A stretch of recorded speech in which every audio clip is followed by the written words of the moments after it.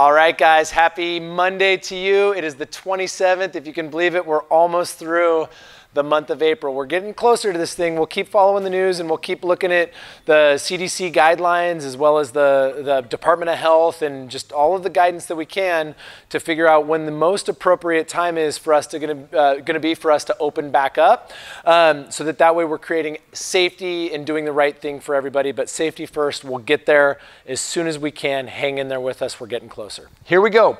Today's workout, we've got a strength piece and then a conditioning piece. For our strength piece, this is going to be just a lot of body pump type stuff. So 4 times through 10 lateral raises, 10 front raises, and then 10 tricep extensions. So we're going to be burning the shoulders and the triceps with this. Here we go.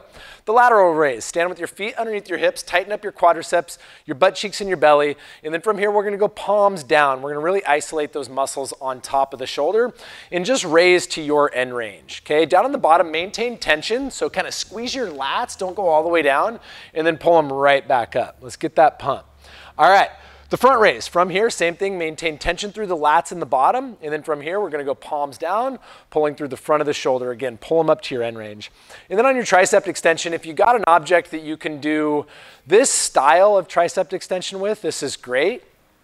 Okay, this is what we're looking for. Again, we want the body to be in a straight line, finish with your arms locked out over center mass of your torso and really squeeze through those triceps. Another option that you got is what's called a kickback. And on this, just hinge at the hip, and then from here, we're just gonna kick back and squeeze those triceps. This one tends to isolate the lower triceps, the part of the muscles, if you will, that are closer to the elbow, whereas the other one tends to isolate a little bit higher. So go with the variant that's interesting for you. All right, here we go. 10 rounds of 10 squats, 5 push-ups, 10 plank shoulder taps, and 20 lateral hops. So it's a body weight bonanza. Here we go, the squat. All of the same stuff is true here. Knees and toes go the same direction. Feet stay flat on the ground. And remember, hips back first. That's the key. Too often we see people bend the knees first, and then they're squatting through their toes and they're off balance. Okay, this may feel strong for some of you guys that are a little bit stronger on the anterior chain, but if you get those hips back and drive through those heels, you're gonna open up a whole new universe for yourself in the way of strength development as well as flexibility. Here we go, the push-up. From here, if you got them out of your toes, that's great. Tight quads, tight butt, tight belly, down and up. Okay, we want those elbows to be in, not all the way in, but in. The thing we want to maintain or make sure that we avoid is when the elbows come out as you're doing your push-ups. That's what we're really trying to stay away from. We don't want to put that torque on the shoulder. All right, here we go. The plank shoulder taps. From that push-up position, you're just going to go back to your plank, and then we're going to touch right to left, or just go same, it's okay. But typically, people tend to find a little bit more comfort going right to left.